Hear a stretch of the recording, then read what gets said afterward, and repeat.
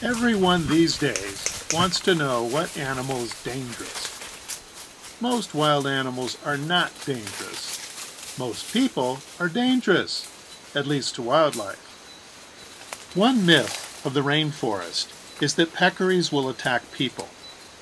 As you can see here, when these collared peccaries are suddenly scared, they freak out and just scatter in all directions.